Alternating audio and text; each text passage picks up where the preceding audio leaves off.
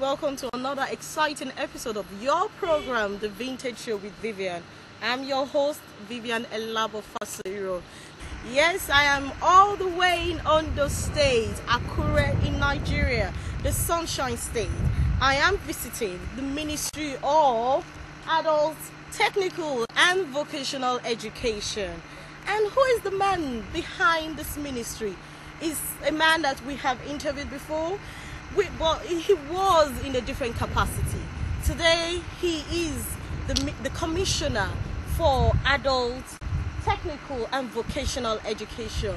No other than Honorable Remi Olatunbora. Please join me as we interview him and find out the challenges, the way forward within this new ministry. Come with me. This is a new ministry that you're handling. How did you find the ministry? Let us start with that. It's quite challenging. This is Ministry of Adult, Technical and Vocational Education, with emphasis on TVET, Technical and Vocational Education. We live in a developing country, or an underdeveloped country. The biggest challenges that we are having, particularly in the area of technology, and we can never make progress in this part of the world unless and until we are able to get our hearts together on technological development. Basically, this ministry is in charge of technical education in Ondo State and vocational education, of course. And basically, over the years, in Nigeria, we have been having consistently capacity gap in craftsmanship and artisanship. And we, in Ondo State, we are also part of this problem. But what is making our own a different situation is that we have deliberately created a ministry here to take charge of technical and vocational education. That's also the reason why it could be said that we have identified the problem and we're already taking proactive solution by focusing on technical and vocational education as a thematic area for the purpose of moving the state forward. When was this ministry created? This ministry was created precisely upon the resumption of Dr. Richard in governance, so stay as governor in Ondo State. That's exactly when it was created. And it was created purposely to allow this ministry to focus on technical and vocational education. When we're looking at technical and vocational, we're looking at skill acquisition, isn't it? Yes, it's an aspect of vocational education. Skill acquisition is an aspect of vocational education. We have the technical colleges, and there are trades that are run on the technical colleges. You have carpentry and joinery, you have welding, you have underwater welding, you have building. Under building, you have making of plaster of Paris, bricklaying, concreting, tiling, etc. And then you have automotive, autotronic. That has to do with handling of vehicles, repair of vehicles, using a modern computerized technique of detection of engineering problems with vehicles. We have piping and plumbing. We have if agricultural trade. We live in a tropical part of the world, and Ondo State specifically, we have a lot of arable land. That's of about 15,000 square meters that we have here. We are close to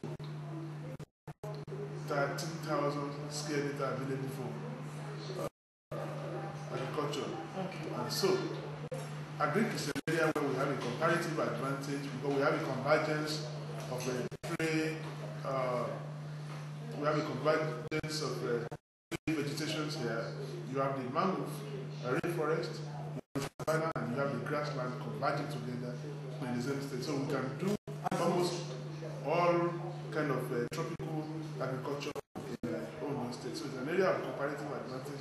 Majority of our rural people in Ondo State, they are in the agriculture sector. So we have taken agri techniques as part of the trade that we run in the technical colleges, an area of comparative advantage. Okay. The beauty of technical and vocational education is hands-on, and you have to be in the field. Right. Is your ministry, do you intend to partner or seek partners from outside the state, from private sectors? Yes, definitely, because the best way you can run technical education or TVET generally is to have a liaison between the administration and the industry practitioners. Okay. By industry practitioners, I mean people who are already in the industry, who day-to-day rely on the skills of those that you train in your technical colleges. So there must be synergy between what you do with the training of your students and the industry requirement as per skill. So we have, in Ondo State, we have a working relationship with the existing industry practitioners, and as a matter of fact, at present, we are working in conjunction, or the state government is partnering with industry practitioners and some other stakeholders to embark on what we call graduate conversion program, for example. We have close to 20,000 registered graduates of polytechnic and universities in this state that are not employed, and that the industries have classified them as not being employable. And even after going through to polytechnics and universities? Yeah, the reason being that they have no demonstrable skill that can make them fit into the available industries. Okay. So what we are doing now is to feed the capacity gap by coming up with a graduate conversion program. And this basically is a modular conception of certain basic engineering and technical courses to fill the gap of lack of skill on the side of the graduate. What we mean by this is that you bring the graduates together who are looking for a job and who have been classified as not being employable, and then you ask from each and every one of them, which of these available trades do you want to be trained on? Okay. And these are trades that are also available in the technical colleges, but we call it graduate conversion program because we are going to run it in conjunction with some industry practitioners, and then under the auspices or leadership of the Federal University of Science and Technology, which is also based in Korea here. So, the Federal University of Science and Technology, we have input into the development of the curriculum, which has already been done. They have input into the content of the curriculum and input into the curriculum delivery by each of those partners that we're going to run the program with. But basically and essentially, this program is to give skills to the otherwise unskilled graduates that are looking for white-collar jobs, which unfortunately are not available in government sector or in the banks. So we want to give them business skills in plumbing, in piping, in building, in tiling, in making of plaster of Paris, in automotive engineering services, carpentry and joinery, so that they can run to any of these industries and begin to work with some demonstrable skills. How do you do your selection process? Yes, we intend to. And bearing in mind that you have to be fair to as much people. Okay. Our exercise is not so much about the class of degree that you brought out of the university, but the passion to learn some skills. Okay. How do people go about? We have professionals that would handle that for us. Okay. We have gone to Lagos to understudy what Lagos State has done in this area, and Lagos State experiment in this area has been likely very successful. And we are partnering, we share information, and then we also do peer review. We have just concluded a peer review with Lagos. The Lagos practice of TVET is okay, and we are also working on our own platform here, which is better than what we find in Lagos also, because we are developing more on whatever Lagos has done, such that in the next few months, Lagos will also come back to Ondo State to learn one or two things. We are working out some partnership, even with some foreign countries, such that we'll be able to inject into the number of the trainers and instructors that we have some expatriates. We want to develop our expatriates, our instructors, trainers in the polytechnic and in the skill application centers by means of injection of expatriates from other countries, particularly from Southeast Asia, to the midst of our technical instructors so that they can get themselves improved and be able to do peer review with those expatriates that are going to be injected. So this is a system of training, training by injection of people from more advanced economies with better technical standings, rather than asking or moving your own personnel to maybe Malaysia or Philippines for training. You bring people from Philippines or Malaysia, bring them to you inject them into the system, and then your people will begin to see how they run the machines, how they run the equipment that we have on ground, and then begin to learn from them. Okay. And then they may also make suggestions as to the quality of the equipment that they are using back home in their country, and then they give you an idea of how to get them.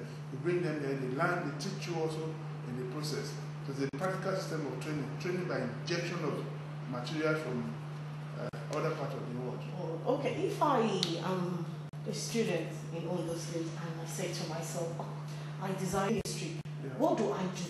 As a student? As a student or as an individual, what can I do? Because if you come here, there must be a process to gain admission into your ministry. What is the process like? The process is that we have a website. We have designed a form on the website. We're going to go into on air, and this is also part of this discussion, this conversation I'm having with you also is part of the public enlightenment program that we also intend to go into as pre-launching, a part of that pre-launching activity on this program. But essentially, we have a website for this particular ministry. You go into you log onto our website, you will find our forms there. You fill the form electronically and submit electronically. We will collate in our office, and the desk officer for the program will collate there. But you must basically be a graduate before you can fit into the graduate conversion program.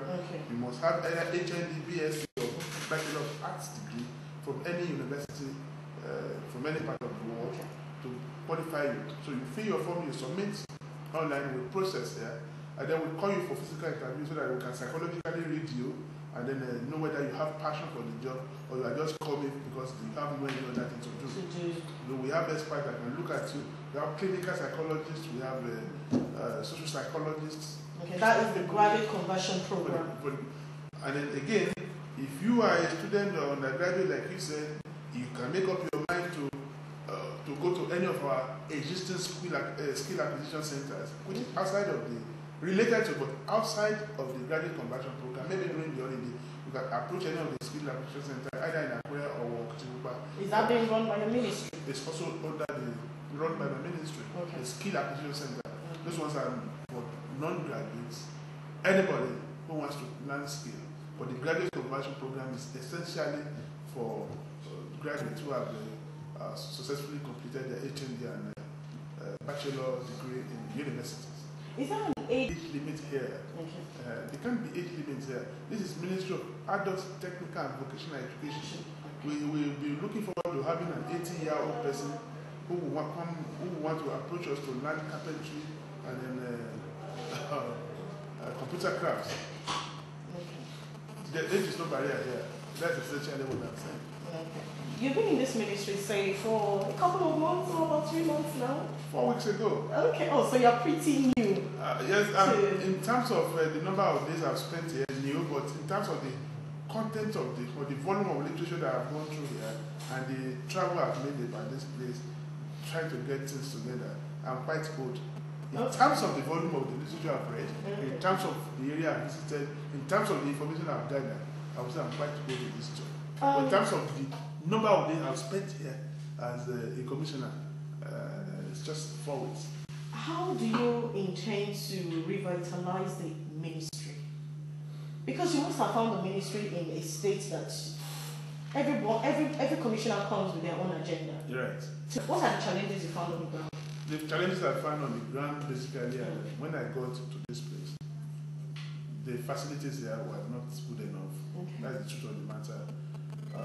So that's the starting point. The starting point. I also need to put my own office in good order. I moved in, and then of course I did some renovation. You can see that my office is looking very nice and corporate, like any office in any of the high street in England. I put all the equipment here. that can enable me to have access to the internet, to get my paper printed on my laptop and my printer, and then get myself linked to the rest of the world and be able to connect with some of my friends who are in other states of the Federation. Yesterday here I connected with an institution in the Philippines. We exchanged paper, we exchanged ideas, we exchanged interaction on the net, and then we are also working with some of our colleagues in Senegal and Mali. We're able to do all of those things electronically because we're also going to Senegal and Mali for peer review. So this ministry needs to be up and running. We need there to put all of this in place.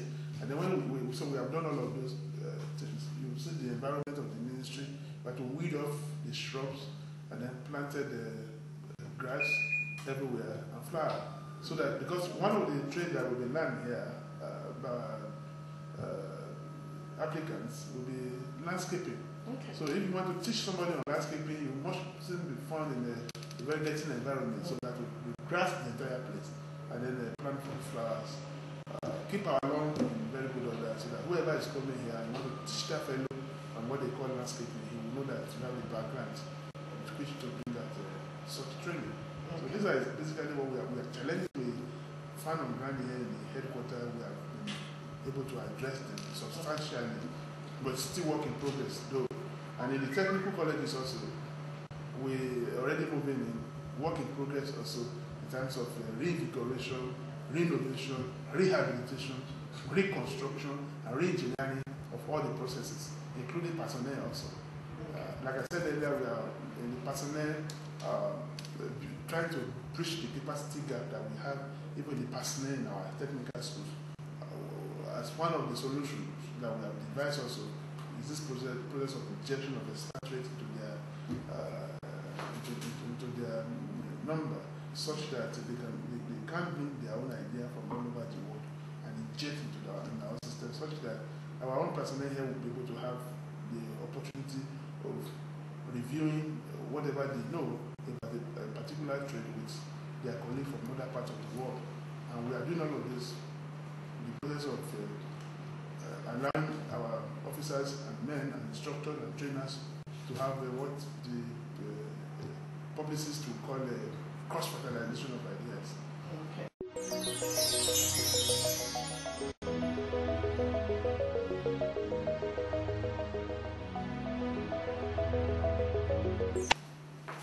Hello and welcome back to the Vintage Show with Vivian. Still with me is Hon Remi Olatubora. He is the new commissioner for adult education, technical and vocational. You're welcome back to the program, sir. Before we went on break, we wanted to know if you had a time scale that you intend to work with. These are documents from industry practitioners that we're already having a partnership with.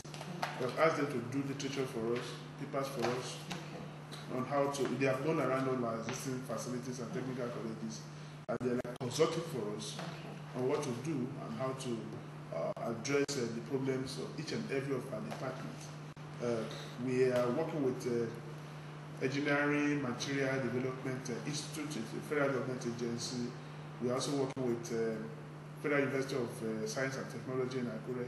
We have some other industries like Denki Wire and Cable, wire and cable manufacturing company, one of the best in the west coast of Africa, is there in Akure. We are also partnering with them. We are partnering with a Catholic technical college, Don Bosco Technical College, run by the Catholic Mission in Nigeria.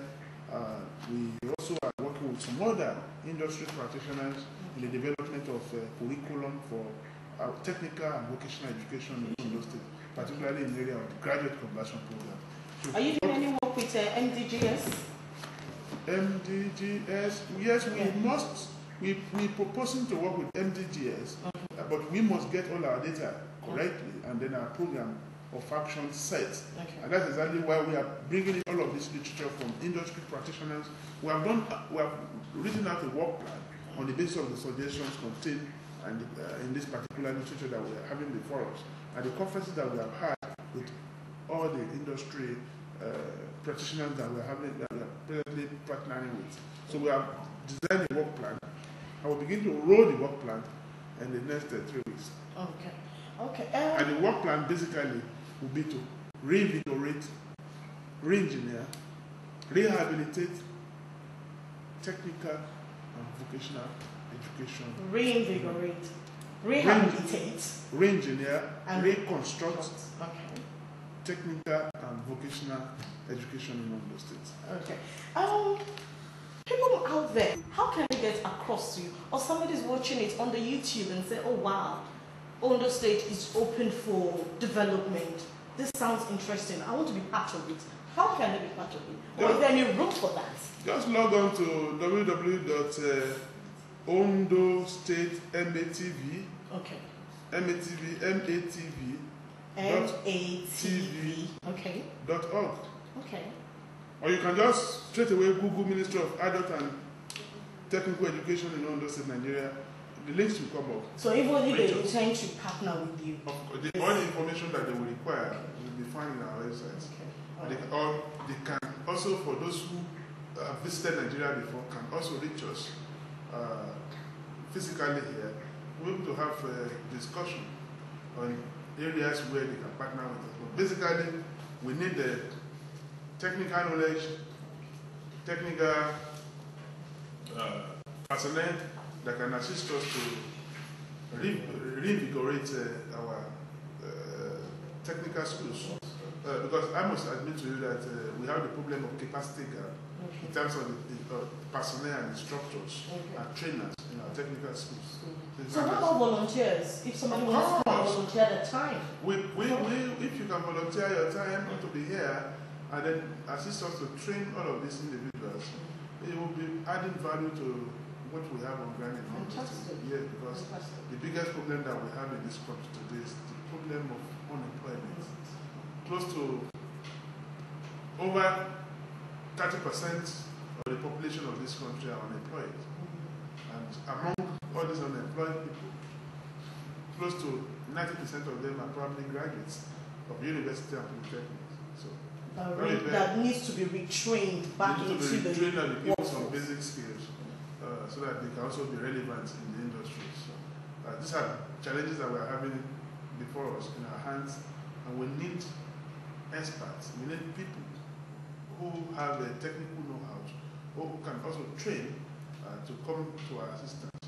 It's not enough that you have structures and equipment. You must have personnel that will be ready to, that has the capacity and the capability to train.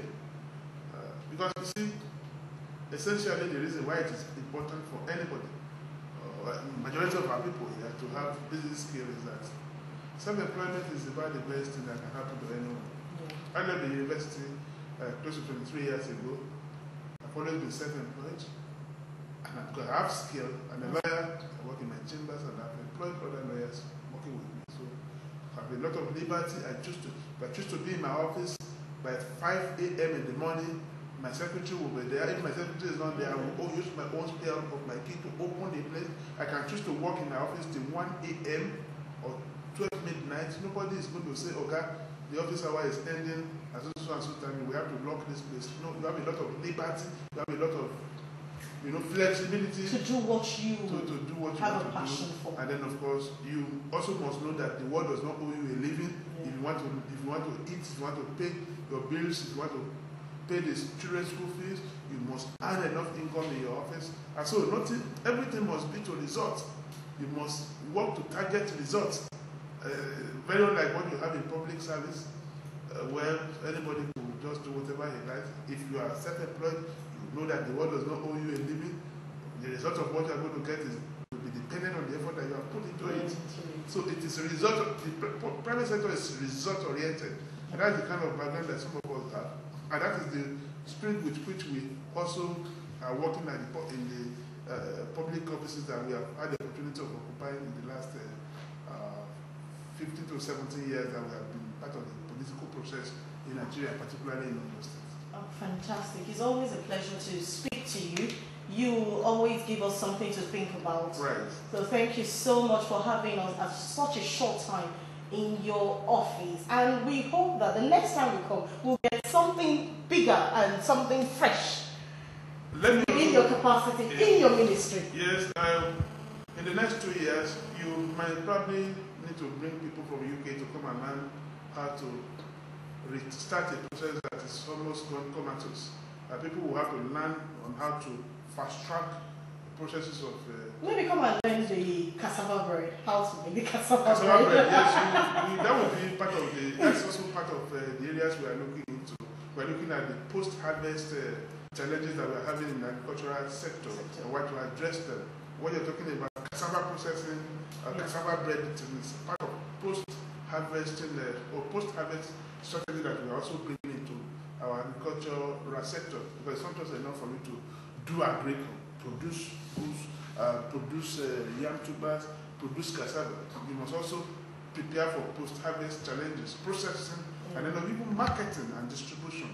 It's also the areas that we are looking to in our craftsmanship and artisanship development venture in Ondo State, using the platform of the Ministry of Adult Technical and Vocational Education. Last word for our audience. What will be your last word? I'm challenging all of you, Nigerians in the diaspora, come back to Ondo State to be part of the process of reinvigoration, re-engineering, reconstruction and rehabilitation of technical and vocational education. With those of you who are still at home, who are running around the streets, who are graduates of the universities looking for jobs to do, come now to our graduate conversion program, be part of the process. Let us train you here for 1 year so that you can become independent and self-employed. Thank you very much, sir. I hope you've been inspired, I hope you've been informed, and I hope you've also been entertained. Ondo State is a land of opportunity. As they say, it's the Sunshine State. Please do feel free, if you want to be part of this new initiative, do feel free to visit www.ondomatve.org if you have skills or if you just want to if you want to support the initiative. I hope you've been inspired. Until next time, when I bring you another exciting guest, do stay blessed and remember, those who dare to dream, dare to achieve. God bless you.